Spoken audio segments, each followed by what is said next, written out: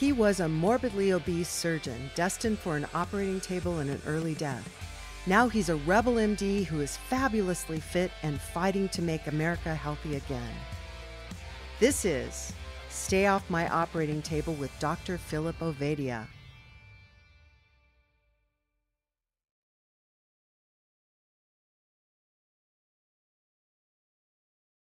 Welcome back, folks, to Stay Off My Operating Table podcast. Dr. Philip Ovadia. I'm Jack Heald, and we are joined today by somebody who has a really interesting set of websites that I've been stalking him on. I've got a bunch of questions, Phil, but why don't you introduce our guest and we'll see where it goes. But then I'm going to hit him with the hard stuff.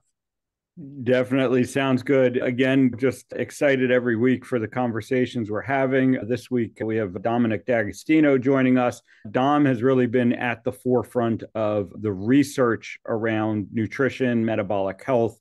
He's got an amazing background in both nutrition and neurosciences, a real leader, I would say, in the research in this field, and excited to have this conversation with him. One other thing that we'll touch on is the amazing conferences that Dominic has been leading with his team the past few years, the Metabolic Health Summit, and we're going to talk about the upcoming version of that as well. But before we get into that, Dom, why don't you give a little bit more of your background and maybe a little bit about how you got so interested in nutrition and the research into that?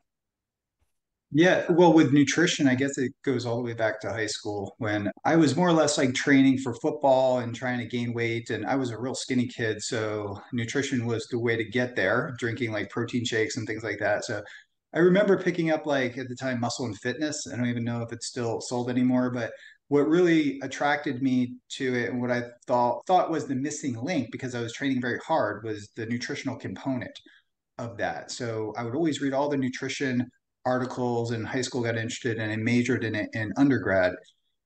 And as I went through undergrad, I wanted to go to med school, so I double majored in bio. But then I didn't really see like a future in nutrition as a career just because it was pretty limited in dietetics. But I did go through a dietetics program. I did nutritional science dietetics courses, but I ended up doing my PhD in neuroscience and physiology, like the integration of the two. So it was a neural control of autonomic regulation.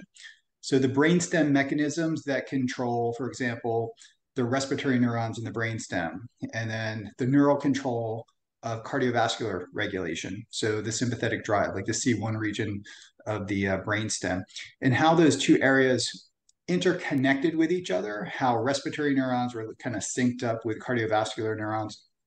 So I studied breathing, really, the neural control of breathing, and that got me very much interested in diving physiology. So I did a postdoctoral fellowship by the Navy looking at oxygen toxicity seizures and really went down the rabbit hole of drugs and antioxidant compounds to mitigate as a countermeasure of oxygen toxicity seizures. To make a long story short, like nothing really worked, but I discovered the ketogenic diet was used for drug refractory seizures. And that's what I was like really studying. You used two different adjectives to describe seizures.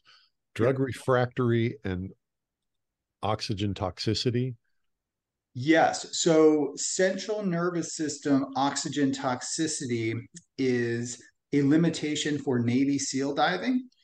And then central nervous system oxygen toxicity also limits the use of hyperbaric oxygen therapy that has 14 different FDA approved applications, for example, carbon monoxide poisoning, diabetic wounds, decompression sickness, right? Our limit to using hyperbaric oxygen therapy is that oxygen is a neural stimulant and it will cause a seizure.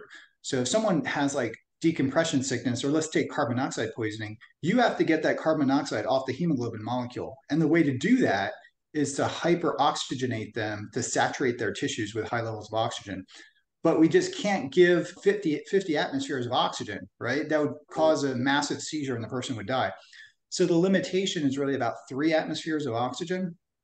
So we don't know fundamentally why, this is what I study, why oxygen toxicity seizures occur, but they limit Navy SEAL divers using a closed circuit rebreather, and they also limit the potential ceiling for hyperbaric oxygen therapy. So I spent my postdoctoral fellowship career looking fundamentally at what causes oxygen toxicity. So Okay. we developed a wide range of tools that are inside hyperbaric chambers, everything from patch clamp electrophysiology to confocal microscopes. I built an atomic force microscope inside a hyperbaric chamber. It was like my postdoctoral project. And in the process of doing all this, I went back to like nutrition because I realized that if you feed the cells different diets, so different molecules like in a cell culture and then animal models, that you could preserve neuronal activity even in the context of a very high levels of oxidative stress and a dysregulation of the neurotransmitter systems, which occur with oxygen toxicity. So I was feeding lactate, I was feeding different types of glucose molecules, and actually started studying ketones. And in the context of fueling neurons on ketones, I noticed that the reactive oxygen species didn't go up. And I noticed I measure like the membrane potential of the cells. That's like cells are like little batteries and they fire action potentials. And a cell was able to maintain its electrical membrane potential and calcium signaling in the context of being energized off ketone bodies. So this was very interesting to me. So we moved to an animal model where we basically developed synthetic ketones, and we would feed the animals synthetic ketones and push them to very high levels of oxygen. And we could go like 600 times longer at a given level of oxygen if the animal was in a state of therapeutic ketosis. Now, that level of ketosis would be equivalent to you or I fasting for an entire week. So it was like 5 millimolar to 6 millimolar. Glucose was very low, about 2.5 to 3 millimolar. So the ketones were 2 millimolar concentration, were 2 times higher than the level of glucose. So that's a very hard state to achieve physiologically, but not with like synthetic ketone molecules that we develop and test.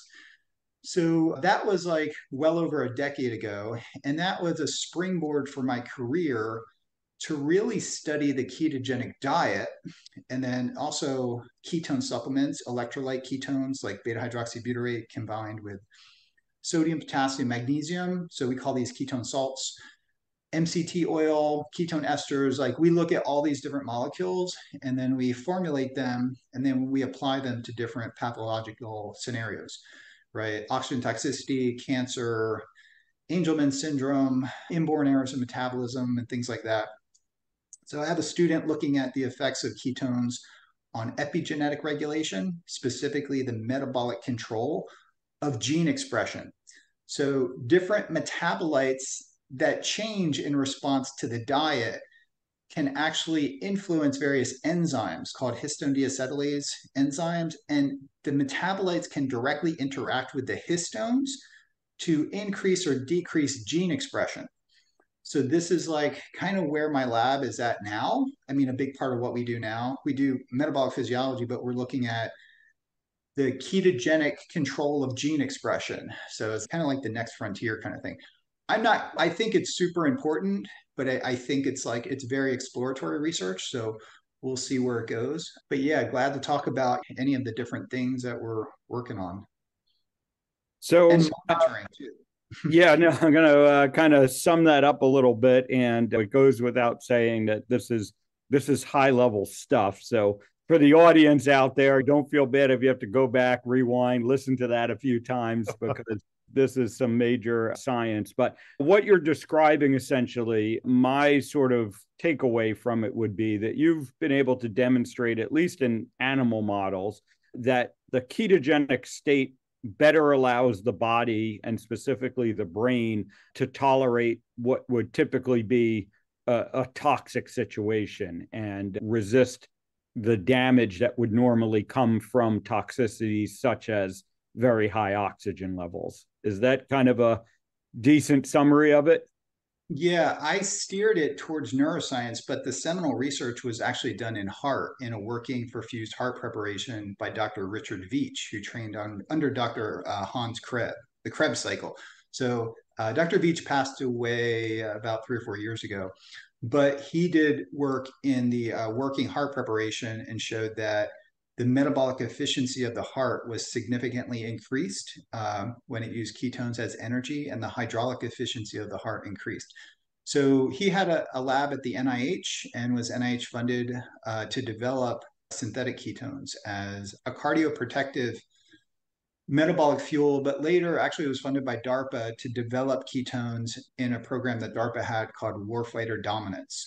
And that caught my attention because it was like not so much in the public domain, but I think I had like sort of backdoor access to what some of this stuff was being funded at the DoD and DARPA. And I saw some patents and I saw some grants that were very big, like in the $15 million range on warfighter dominance. So I was like, wow, this is a great opportunity. I could develop an anti-seizure strategy that also has the potential to enhance the warfighter's performance. So I got very excited about it. And I remember just those early days of talking with Dr. Veach, Dr. George Cahill, who was like the sort of like the king of like fasting physiology, Dr. Theodore Van Italy, Dr. Sammy Hashem. All these people were like icons in the field of metabolism. And they kind of wrote the book on ketogenesis and fasting metabolism. But they were the early pioneers, and I came in much later. People were like, I spearheaded this, but no, work was being done for decades before I stepped into this area of science.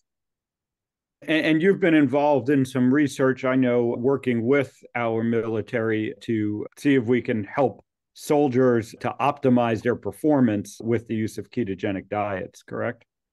Yeah. So it started as basic science research, and then our lab doesn't do a whole lot of clinical. I'm on a PI on various clinical projects, but our lab is more of like a basic science research, like cells, animal model systems.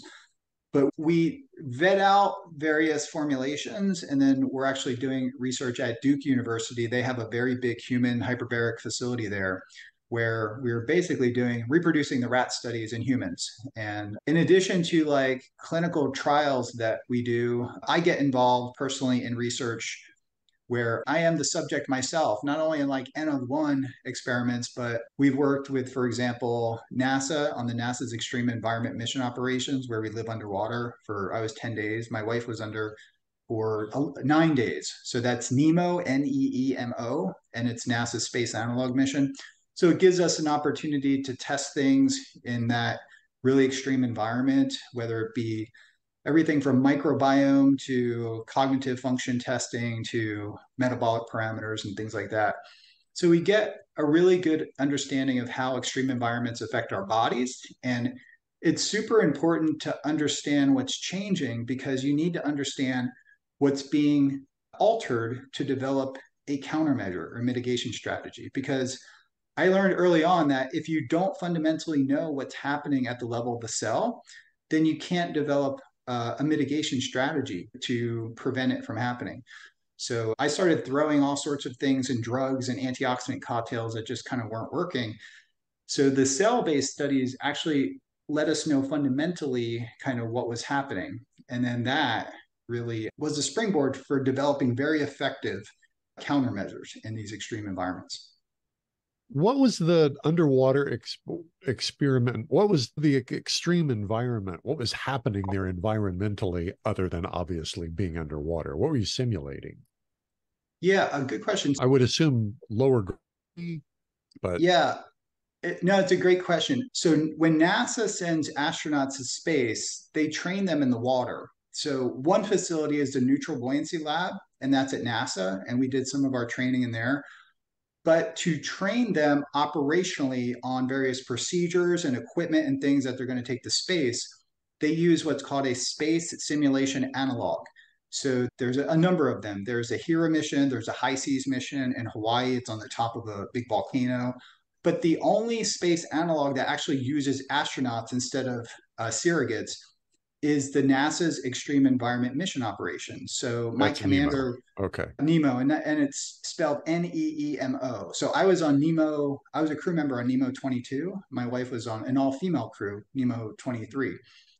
And this specific mission sends astronauts down, and also occasionally they get on scientists. And I was one of the scientists that was able to get on. And you train before, and the basis is that you'll do like it's a very similar simulation to being on the International Space Station. You lived in a confined environment.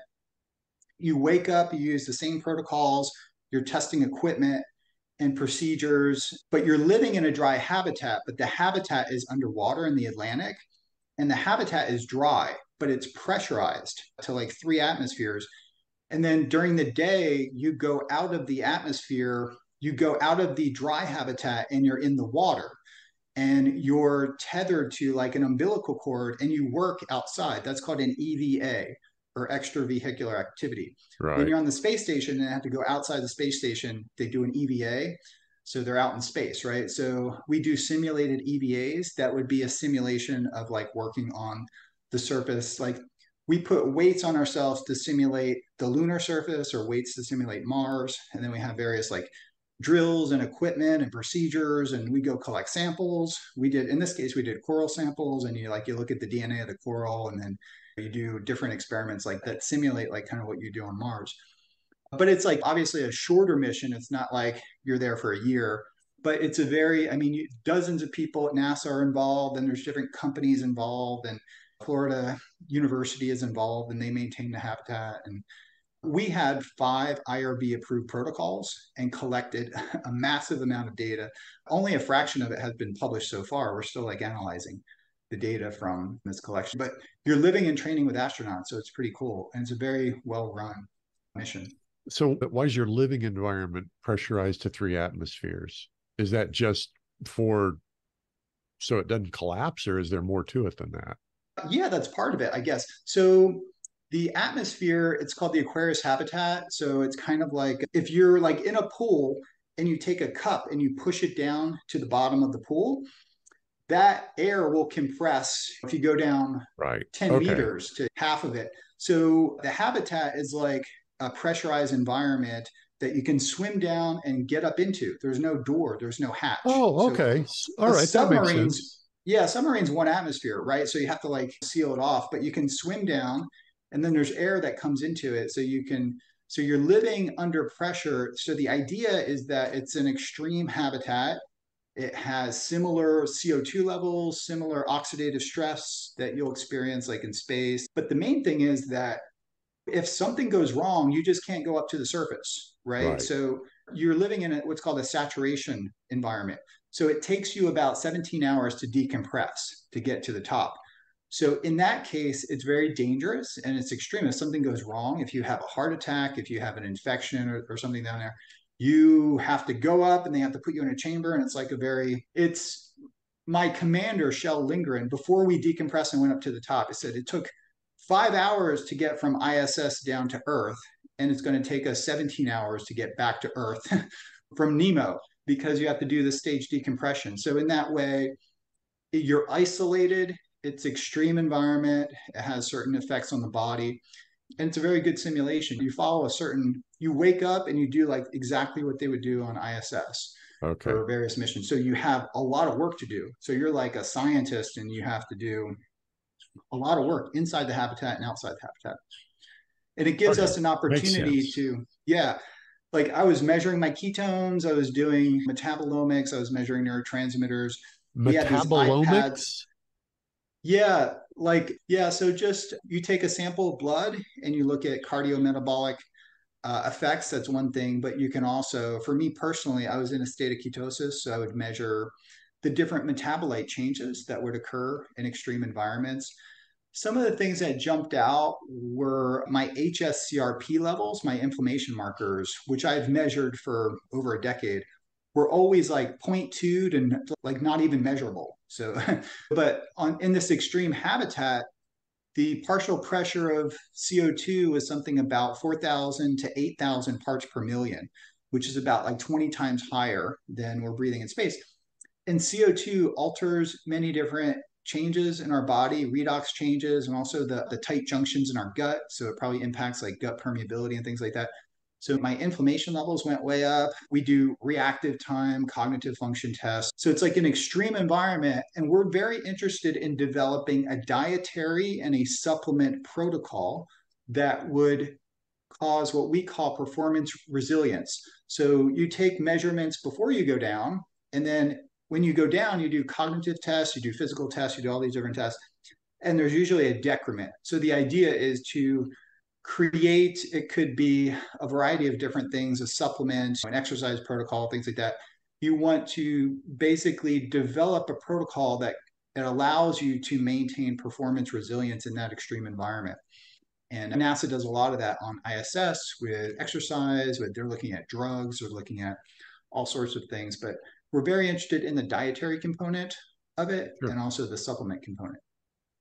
All right. So translate that into the average Joe who's listening to this, who's trying to get metabolically healthy. Sure. So I realize that may be a big leap, but yeah, and I'll take a little bit of a step back too. So our environments that we're in and the space environment actually causes a massive hit to our mitochondria. So environmental toxins, psychological stress, physical stress, high levels of sugar, high levels of inflammation, they all cause mitochondrial stress and mitochondrial dysregulation. In space, even if you optimize for everything, being in a zero gravity environment in space is very toxic for a number of different reasons. For one reason, there's no convection, right? So when I'm sitting here, Faraday, if you know Faraday's candle, like Faraday's candle, if you look at the heat, it goes up and the heat goes up and it goes around like this, right? If Faraday's lectures, historic lectures. So think about your body, think a candle in space. For those who can't picture this, heat goes up, and as it goes up, it cools down. But where there's no gravity, there's no up. Yes, that's right. So if we're put into a room in space that doesn't have any ventilation, we start breathing, but the heat and the CO2 stay around our head. So we just start building the CO2 bubble and we die. So, right, like a lot of people don't know that. So this is like real important to understand that this happens at the macro level, but it also happens at the micro, at the level of the mitochondria. There's no gravity, so there's no convection. So convection happens in fluid too, right? So like there's thermoclines when you go in the water and things like that. So this lack of convection influences mitochondrial function, causes mitochondrial stress, reactive oxygen species. This is further exacerbated by hypercapnia, which is high levels of CO2, which is about 10 to 20 times higher. On the International Space Station, any space habitat is going to have like high levels of CO2. And it's further exacerbated by something called galactic cosmic radiation.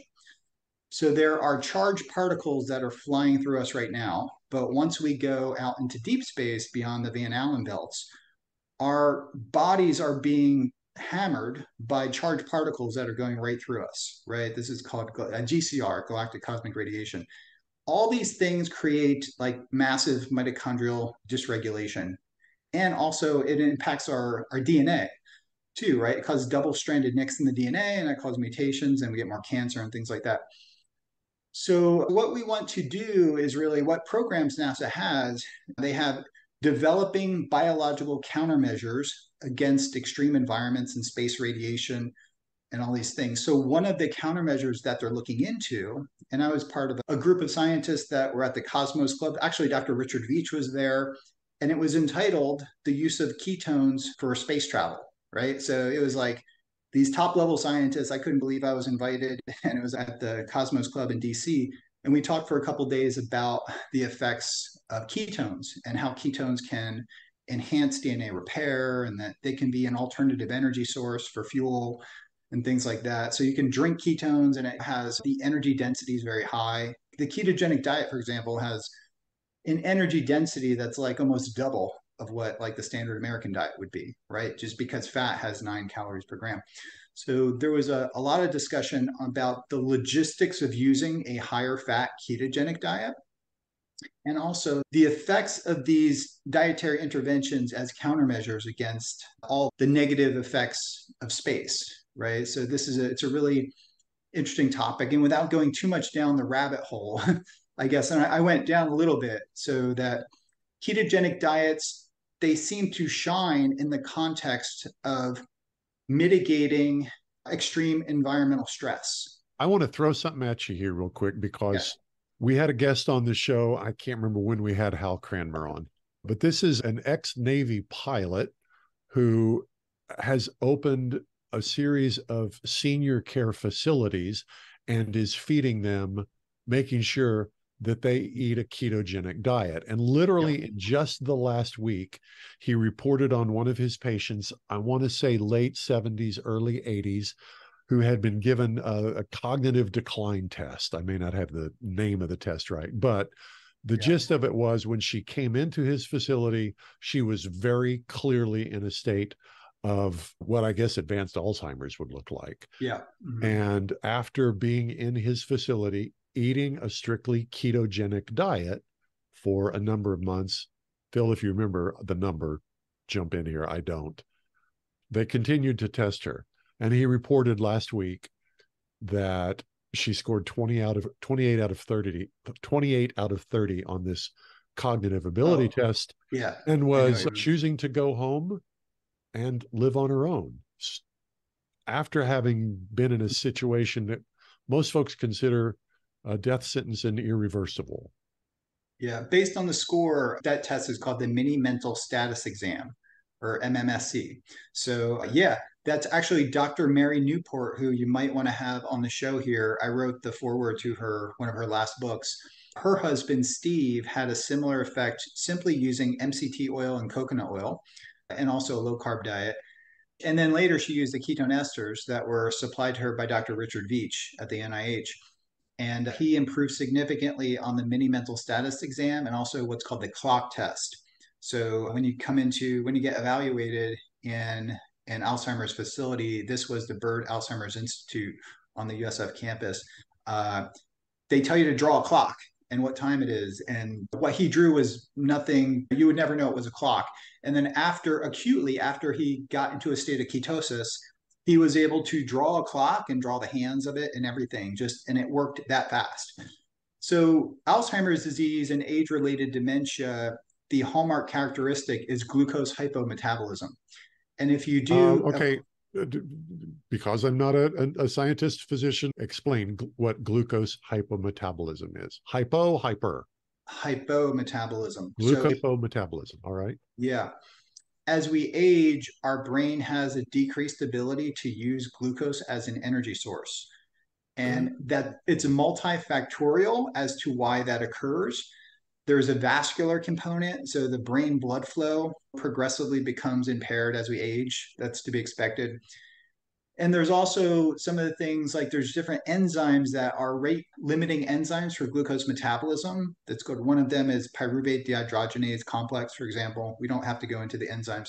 And there's also different transporters that transport the glucose across the cell membrane that allows the cells to use the glucose for fuel. And one of them is the GLUT3 transporter that's on the surface of the neuron. And the blood-brain barrier is an area that separates like your peripheral blood from your brain blood, I guess is the best way to say it. There's a glucose transporter called the glucose transporter type 1. And all these things kind of decrease as we age.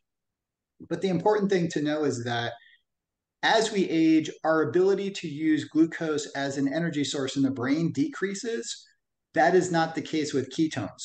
So if we can elevate ketones in the blood, then that can help to restore and preserve brain energy metabolism, even in the context of altered metabolism in the brain. So we can basically jumpstart our brain metabolism.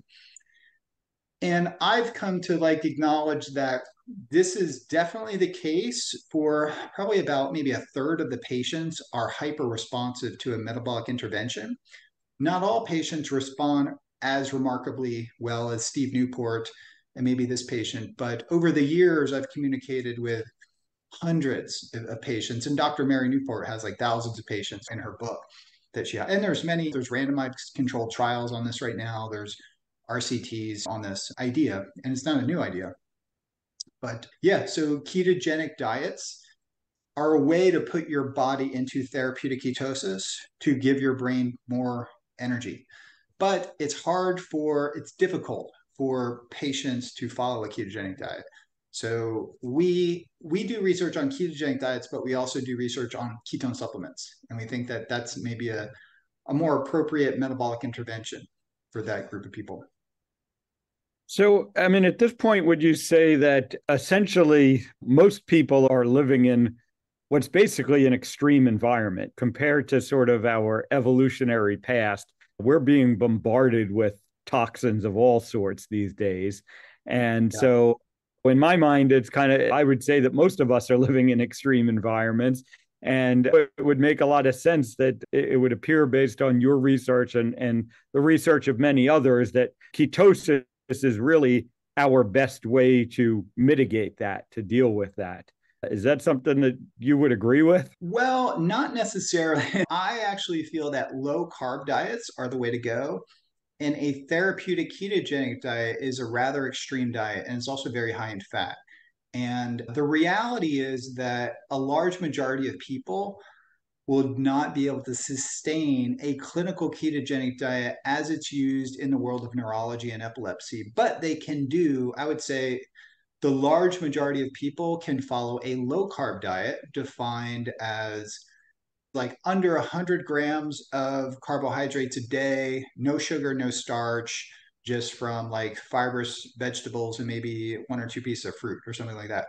So that's definitely doable for like, I think 80% of the population. Some people just need to have sugar and bread and carbs.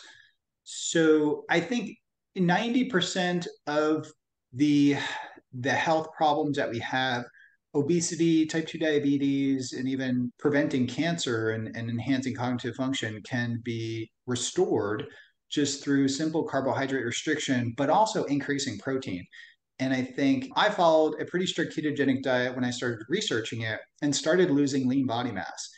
And I was doing DEXA scans, and over the course of maybe 15 years, I lost 18 pounds of lean body mass just following a strict ketogenic. But I was pretty heavy too, as you know. So now I'm still quite heavy, I guess, like 220. But I was much heavier then, so I lost some fat, but I lost lean body mass too.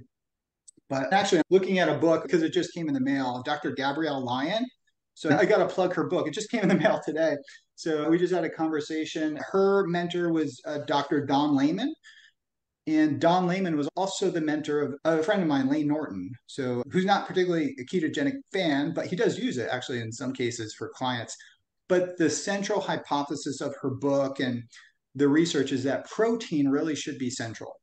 So I think some people are following ketogenic diets and really just getting too much calories, right? And they're not, sometimes you just come across people, it's like, I follow the ketogenic diet and I couldn't lose fat on it, but that's because they're eating too many calories, right? So no matter what, calories do matter, but calories are not everything. So, but calories may be like 2/3 of the equation, right? So I'm kind of a centrist when it comes from like the calories in, calories out model, and then the carb insulin model. I'm somewhere in the middle.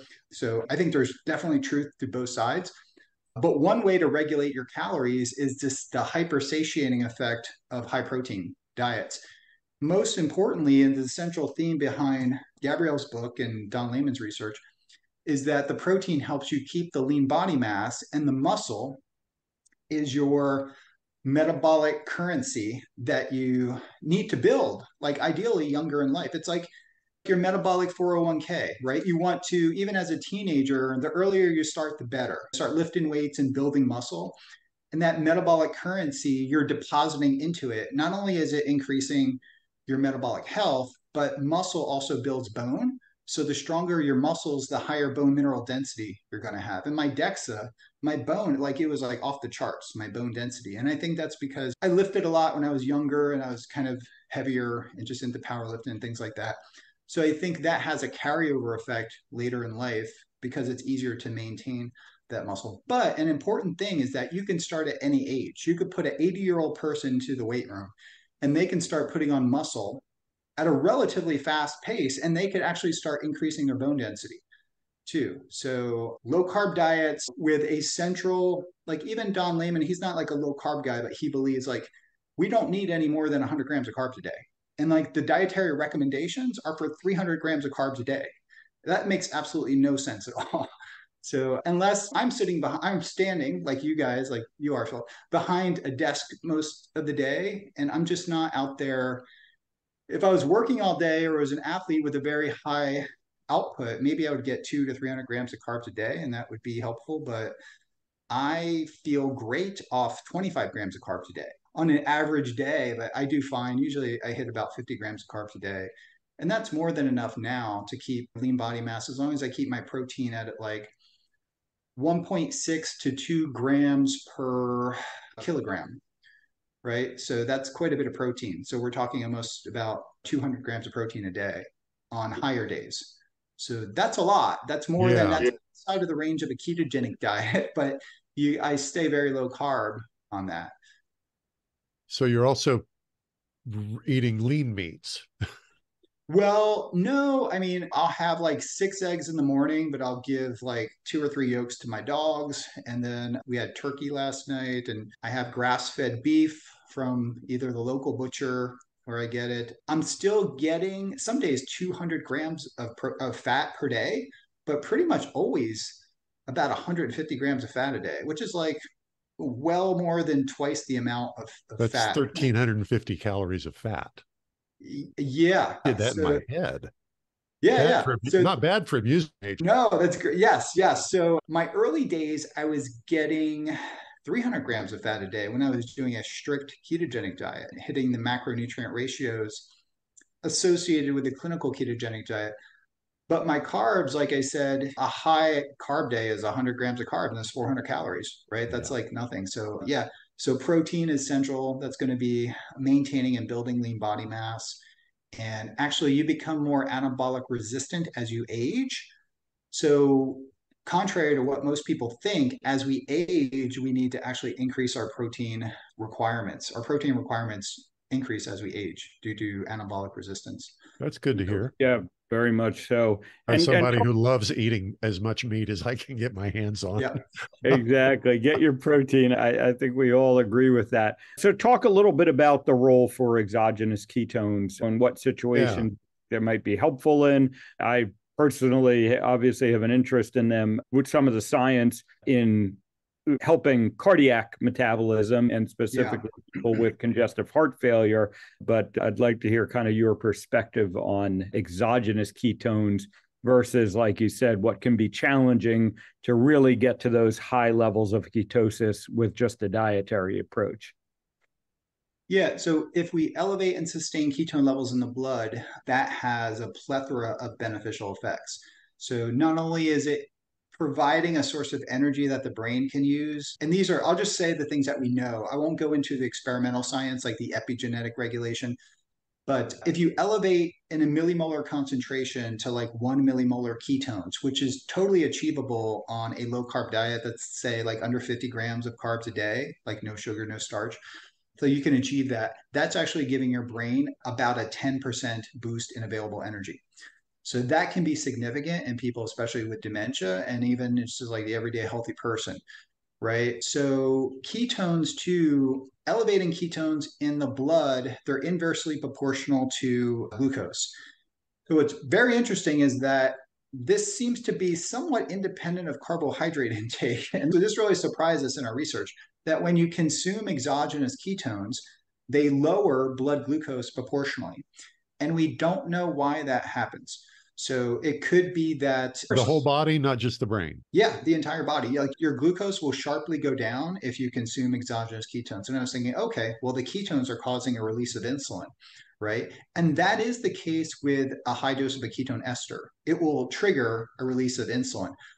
But if you take an exogenous ketone electrolyte, salt, so I use KetoStart, right? So if I consume that and get me up to 1 to 1.5 millimolar, which is the therapeutic level, and then I measure my blood insulin at 1 hour after, it doesn't change, but the glucose still goes down. So what we think is happening, and I think this is really important, could be one of the more significant benefits of ketones, is that it helps to regulate blood glucose by, Dr. Veach thought his hypothesis was that it was enhancing insulin sensitivity. So insulin, you were facilitating greater glucose disposal into tissues if you consume ketones. So insulin signaling is augmented and enhanced in a way, even though it doesn't increase insulin. I think that's part of the equation, but we're going to do liver metabolomics. And what I think is happening is that it's decreasing ketogenesis. So the liver is the master, or hepatic gluconeogenesis, right? Okay, So, English, I know what that yeah. means, but say Okay, that in I'll take a English. step back. So the glucose that you have in your blood right now is a direct result of the liver. The liver is releasing glucose in the blood through gluconeogenesis and what's called glycogenolysis. So the liver stores sugar in the form of glycogen, and then that's the sugar that like your brain is using now for energy and stuff. So the liver is like the master metabolic regulator. When ketones are elevated, similar to like metformin and other things, but we haven't worked out the mechanistic underpinnings of this, glucose goes down. And I think it is due in part to greater uptake of glucose in tissues, and some tissues, not all, but also the liver is sensing that if ketones are available, the liver kind of has a mind of its own and senses that it does not need to put out as much glucose into circulation. So it dials back like a rheostat. It's not like on or off, right? It dials back the amount of glucose that it's putting into circulation. So in that case, it becomes very glycogen sparing, and high fat, low carb athletes acknowledge and appreciate that ketogenic diets are very glycogen sparing for long duration events, right? So if you're burning fat for fuel and you're burning ketones and fat for fuel, you could spare your muscle glycogen and spare your liver glycogen too, and you can run longer because you're utilizing an energy source that we have on our body that's like 20,000, 30,000 kilocalories of energy. It's like unlimited energy, right? You have better access to that just through suppressing the hormone insulin that ketogenic diets do. And you're using about 2 to 3 times more fat for energy. So that has a logistical advantage for like endurance athletes.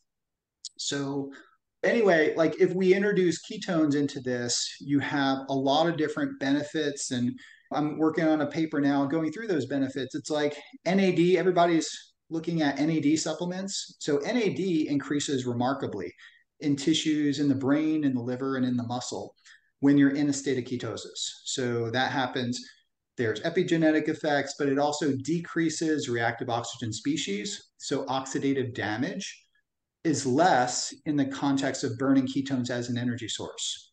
And it doesn't matter whether they're endogenous or exogenous. That's right. That's right. So beta hydroxybutyrate in circulation, when that's used as an energy source, whether it's from the liver through ketogenesis or through consuming a supplement, when that beta hydroxybutyrate ultimately gets converted through a series of steps into ATP, our energy currency, there's a byproduct of metabolism called superoxide anion. And this is what we measured in the lab. It's like years ago. This is actually what cued me in on like how ketones could be beneficial, because we had a laser scanning confocal inside of a thing, and we're feeding the cells different. If I gave it a bolus of glucose, I would see free radicals would go up high. If I gave the same amount of energy as ketones, the energy would be maintained, but the reactive oxygen species would go down. So that's because the ketones can oxidize Q, and you don't make this. The initial reactive oxygen species, or what we call free radicals, is superoxide anion, and then it gets converted to hydrogen peroxide. Then in the context of high iron, that can generate a hydroxyl radical, and then that causes all sorts of bad things to happen. So ketones, more or less, it doesn't eliminate that, but it knocks it down like 80%. So if our bodies are utilizing ketones as an energy source, we have sustained suppression of oxidative stress.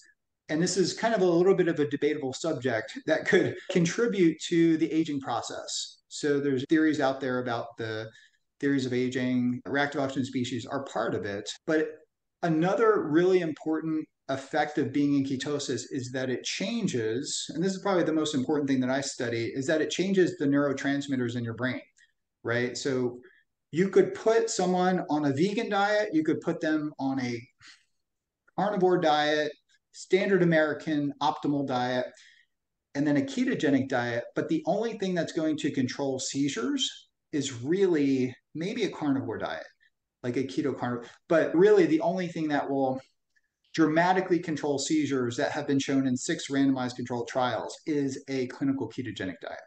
So in that way, the ketogenic diet is kind of magical in the way that it changes your energy systems and it profoundly changes the neuropharmacology of your brain. And the thing that we look at is adenosine receptor signaling. I don't want to go down that rabbit hole, but GABA. GABA goes way up, about 2 times higher. So there's glutamate, and that's an excitatory neurotransmitter. And then there's GABA, which is like a calming, chill out neurotransmitter that helps you sleep, right? So the ratio of glutamate to GABA will decrease, or just GABA increases relative to glutamate. And there's 2 enzymes, glutamic acid decarboxylase, GAD65 and 67, and these enzymes are increased. So what it does is it takes an excitatory amino acid neurotransmitter, glutamate, and converts it to GABA. So glutamate, if we have high levels of glutamate, we're anxious, we're hyperexcitable, actually associated with neurological diseases. Parkinson's, Alzheimer's disease, pretty much every age-related neurodegenerative disease is pathophysiologically linked to elevated glutamate, right? What the ketogenic diet does, pretty remarkably, and also exogenous ketones do this too, it converts more of the glutamate to GABA. So we have shown this experimentally in different model systems, but I think there's human data that kind of replicate this too. So that's another really important thing. If people have anxiety, if people have ADHD, there's a lot of applications to balancing your neurotransmitter systems. And really, that's what the ketogenic diet does. It restores brain energy balance, but also restores neurotransmitter balance in the brain.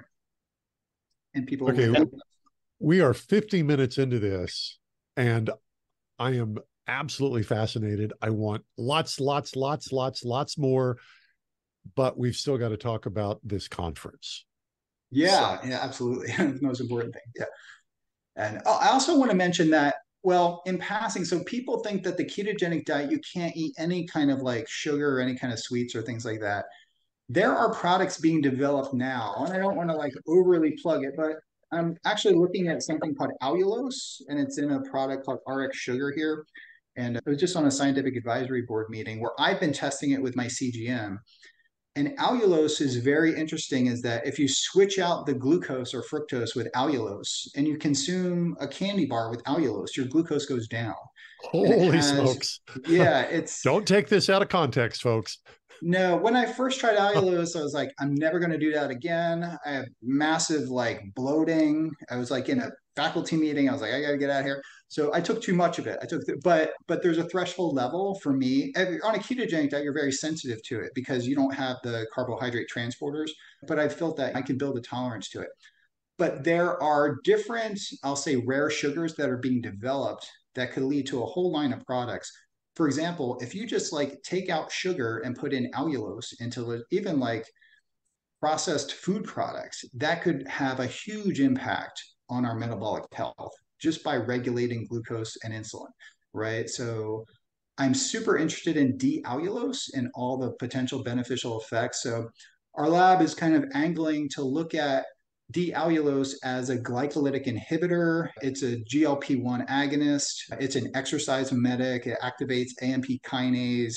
I could go down the rabbit hole. I mean, there's a lot of really exciting effects of some of these sugars, and then non-nutritive sweeteners are kind of getting a bad rap.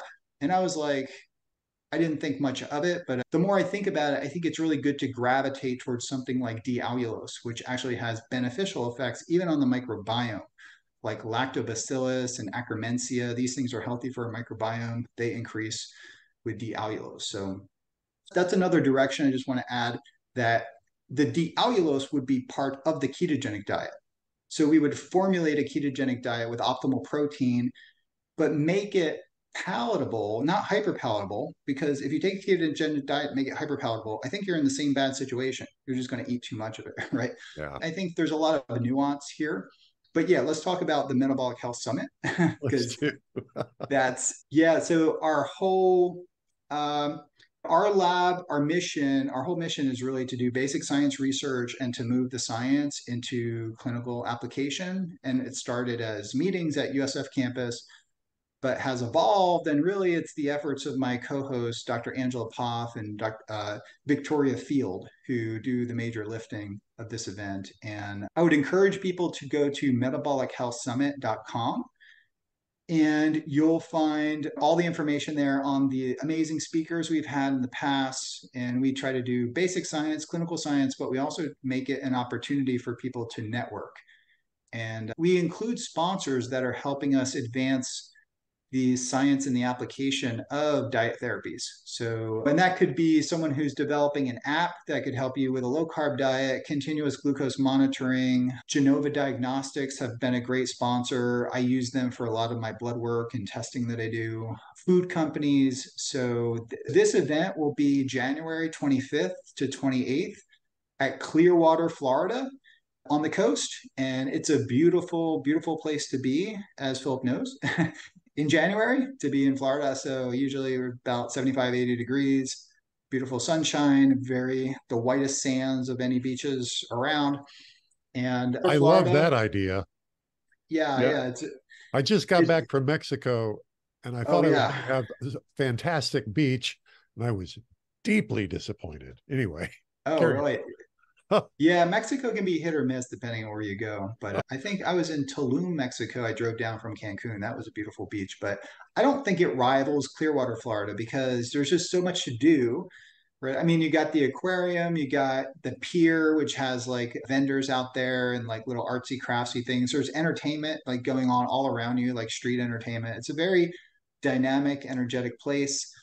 And we are very excited to be hosting the conference here to bring it back to Florida, because it's been in California. It was in Santa Barbara in 2022, and encourage people to also submit a scientific abstract. So you can go to the website, metabolichealthsummit.com, and submit a scientific abstract, whether it's basic science, clinical research, an N of one study, whatever you have, submit it. And that goes into the poster session. And that's a great opportunity. And some of my medical students and graduate students are going to be, presenting abstracts there. So you'll see, we'll probably have about 20 posters there. So you'll see the latest scientific research, clinical research out before anybody else does. And you'll get to talk to the investigators. And it's right before the VIP gala dinner, I believe. So yeah, Victoria and Angela, I'm like the third co-host. It just like tags along for the ride, but they do a lot of the lifting, and I try to help with the education outreach and promoting it, also with the Metabolic Link podcast. I'd like to direct people to that. And what we do in that podcast is highlight many of the speakers that we have in the past and that we plan to have speaking at this event. Yeah, and I was able to attend in Santa Barbara 2 years ago, and certainly planning on being there in Clearwater, and really just a great meeting. The mix of the science that's at the forefront and, like you said, the networking opportunities, just having the opportunity to really see the leaders in the space, interact with them, really a great opportunity for anyone that's interested in metabolic health from either research, clinical, or just personal standpoints. Yeah, it's great to see all these low carb conferences coming up. And Doug Reynolds does a great job with Low Carb USA. And, I attend and present at that too. And I think it's great that everybody can kind of work together and co-promote each other's event, because I like to go to them all, as many as I can outside of my teaching and research obligations. And I think it's just a great way to learn and to network. And the most important thing in advancing this whole idea of metabolic health is just you have to get out there to an in-person conference. I would like to add, though, that a lot of people just can't afford the time or get off work, or they have families, they can't attend the event in person. We have an amazing virtual component to our conference that would allow, for example, people to have access to all the presentations, to actually see the poster sessions, and to interact with the speakers on the virtual component. So if you can't attend in person, you could do the virtual component, and that would give you access to everything. And actually, I think there's some additional perks to that too. Yep. And we had Doug on a week or two ago, and Florida will be the epicenter of metabolic health in January. The conferences, I think, are 10 days apart or so. So you can come make a extended vacation in the nice weather and check out both conferences even better. So absolutely. Yeah, I was just emailing Doug, and I want to have him over here at the house, just at our farm. So just to hang out and do some activities and stuff around the farm. So looking forward to his event, and looking forward to just super excited about hosting Metabolic Health Summit in Florida, right? Bringing it back to Florida. It started here 10 years ago. So we're just very excited to bring it back here. Well, very good. D'Agostino, how is the best way for folks to connect with you? What do you prefer? Yeah, actually, I have an informational website that I started like 15 plus years ago called ketonutrition.org. And that website is an informational website. We have a blog. I think we just posted a blog today on sex differences in metabolism. And I'm working on another blog on a supplement HMB and Alzheimer's disease. So there's that. You can sign up for the newsletter. And in the newsletter, we will promote this podcast. So all the podcasts that I do, I put in the newsletter, deals that we have, special deals on different supplements, discounts on conferences and things like that. We put Doug's conference in here. Of course, we put Metabolic Health Summit discount opportunities into the newsletter. So sign up for the newsletter. That's ketonutrition.org. Check out the website. I have a lot of resources. I get a lot of people ask me about doctors and consultants that they're navigating different health challenges. So I have a range of different doctors and consultants and stuff listed on there, and just a bunch of links and products and stuff too. Fantastic. All right. We will make sure that shows up in the show notes, ketonutrition.org.